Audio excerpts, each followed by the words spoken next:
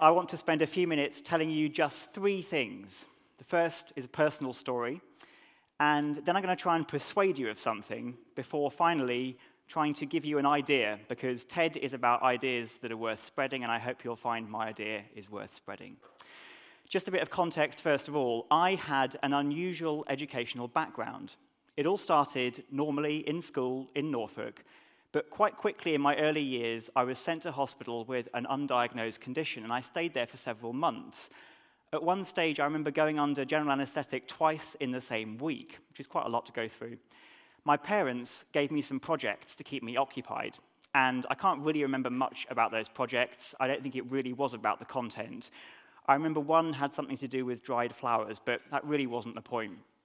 At the end of hospital, when it was time to go back to school, I really didn't want to go. I knew I was smart, but school made me feel stupid. And I was really lucky that my parents agreed with me. They lost faith in the system, and they voted with their feet. And so, between the ages of 5 and 12, I was educated completely at home. I was lucky for a second time then, because I was able to get one of the last assisted places in the country before the scheme was abolished to go to the Norwich School, where I spent the rest of my educational school years. When I was taught at home, I got quite used to a few things, and one of the things I got used to was being asked frequently asked questions. Now, the first most frequently asked question was, why aren't you in school? And funnily enough, the second most frequently asked question was, isn't that illegal? And I became quite adept at answering the relevant section of the Education Act, which says that each and every child is entitled to an education suitable to his or her age, ability, and aptitude, whether at school or otherwise. And it's the aptitude bit that I think is so important when it comes to breeding more crazed fantasists. Aptitude is a funny idea. It's much more about what's in you than what can be put into your brain. It's about natural predisposition or tendencies, and it takes careful nurturing and a hell of a lot of self-confidence to bring out. So, crazed fantasists, that idea, that word, where does it come from? Well, it's a phrase that was coined by me and Guy Browning, who I made the film with, back in 2009 when we were planning this crazy project, and I have to confess, we didn't have a clue what we were doing. We had no experience of making movies, we had very little experience of doing anything in the film industry, and yet we had an idea and we had the confidence to give it a go. Now, it helped that Guy knew quite a lot of good jokes, and I also had some experience making things happen. And as you know, we had the huge help of an entire village, and they really did make the film. Everything from putting up the cast and crew who were professionals in their homes, through to driving people from place to place. The Women's Institute did all the catering, and even the local hair salon opened at 5 a.m. in order to get all the cast through hair and makeup. But Guy and I didn't have a clue, and had we known at the beginning what it would be involved, we probably would never have started. And also, I think our naivety completely protected us, because we had no idea of the high likelihood of failure of this project, but we just had an idea and the confidence to make it happen. Now, I happen to think that experience can be a very dangerous thing.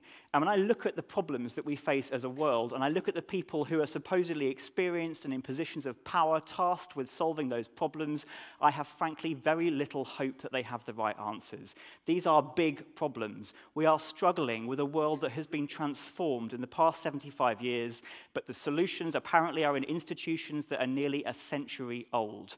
This worries me, and the only way we're going to find solutions to these problems is with big, new ideas. We desperately need radical, reality-blind, crazed fantasists to come up with the solutions to these problems. And that's why I'm here with you today, to try and convince you of this idea and tell you about how we can get more of them. Now, Einstein once said that his gift for fantasy had meant more to him than his ability to retain positive knowledge. He was probably the craziest of all the fantasists, but he was a one-off, right? It's quite hard to find these people. It's particularly hard to train them. When you think about the Education Act and that age, ability, and aptitude thing, the age and ability, you can kind of solve those institutionally. But aptitude, that's surely about the individual. The only way to deliver an education to an individual's aptitude is to cater for them individually. That's incredibly hard at scale. Now, it can be difficult to even find crazed fantasists out in the real world. They're quite easy to find in banking, But in all seriousness, when you want to solve a problem, it sometimes helps by bringing people in from the outside with fresh perspectives and diverse experiences. And in education, I really believe that Teach First has done that in a number of occasions. But that's surely just the beginning. Now, I'm also mindful that I don't want to stand here talking to educators and even be in danger of suggesting that you do more. I think it would be completely impossible and utterly unreasonable to expect educators to do more. But I do think we could do a few things slightly differently and help bring out some of the aptitudes in our young people. They may be difficult to find, but it doesn't take much time. It just needs the right time and the right sorts of people. Now, before I deliver my idea for you to deride, discuss, and hopefully spread, I want you to think back to your experience of education, whether you had teachers or otherwise, and think about moments of experience that really resonate with you, special teachers or powerful memories.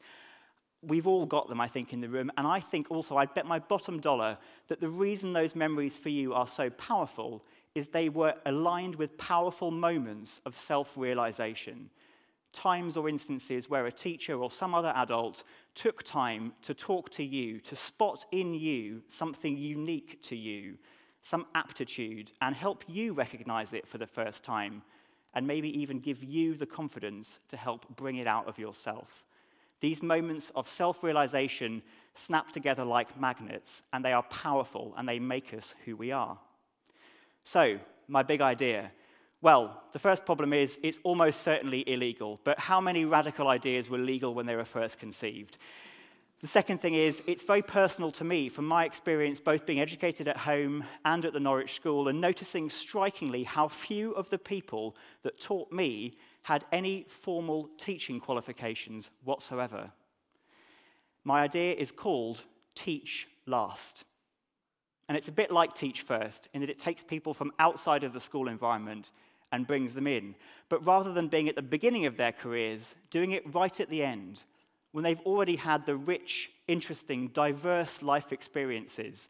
They've already built up stuff that sometimes we callously or easily call wisdom, but which is to do with their own self-knowledge and their own self-confidence.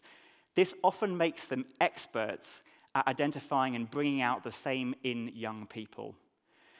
Out there, I believe, are tens of thousands of potential crazed fantasists, and denying them the opportunity to have their abilities recognized and their aptitudes identified and to be given the confidence to have them drawn out of themselves is a greater tragedy even than bulldozing the rainforests that might contain the elixir. Would-be crazed fantasists need very little, but they do need one thing, and that is self-confidence. Thank you.